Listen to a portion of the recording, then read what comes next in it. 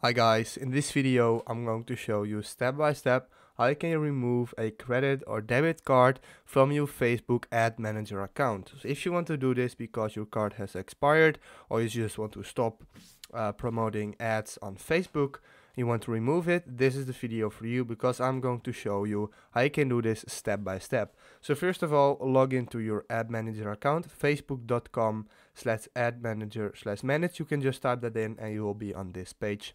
Make sure you're logged in though. And then you want to go to the All toolbar here and now go to billing over here.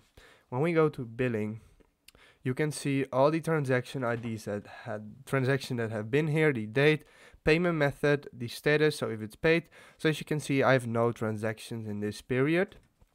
And in order to see all the payment methods, you want to go up to payment settings right here. Here we can see all the payment methods on this account.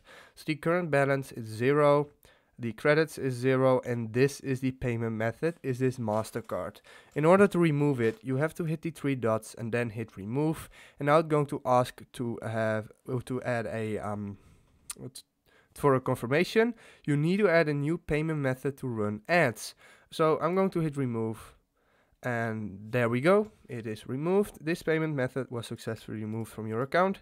And now when we refresh, there we go.